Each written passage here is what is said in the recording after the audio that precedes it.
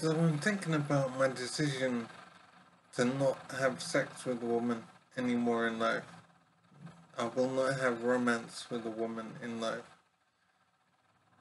And I'm wondering about this because it is a big decision. It is a strange decision as well, I imagine.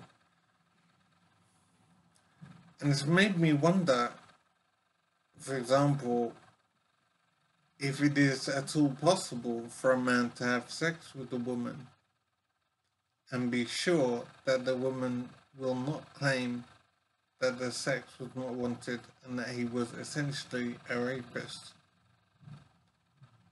As I see here at the moment, I don't think it's possible for a man to have sex with a woman without the risk, without the possibility that the woman could claim the sex was not wanted. I really don't think it is possible for a man to have sex with a woman and be safe from that risk.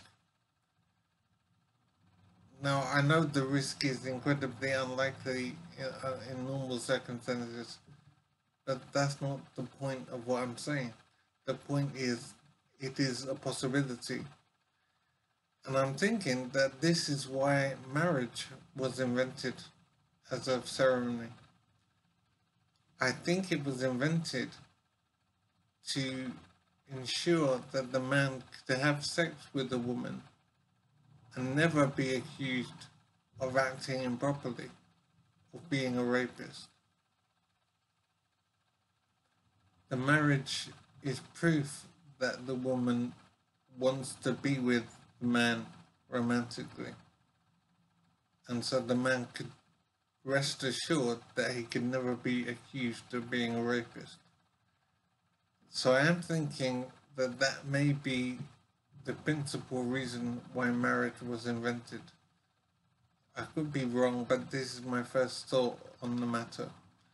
And that's what I'm thinking for now. Marriage is proof for a man to use that any sex he had with a woman was desired and was not imposed upon her. Because it does seem to me that there's no way for a man to have sex with a woman without risking being accused of being a rapist. Because it seems as if sex is seen as something that the man does to a woman. A woman doesn't do sex to a man. The sex appears to be viewed by society as being one way of a man to a woman, and the woman is passive and the man is the aggressor. The man is the dominant party and the woman is just a receptacle. A woman is not seen as being an agent in the process. A woman is seen as being the objective, and men are the initiators and the ones in control. And the woman is essentially a victim. She is passive.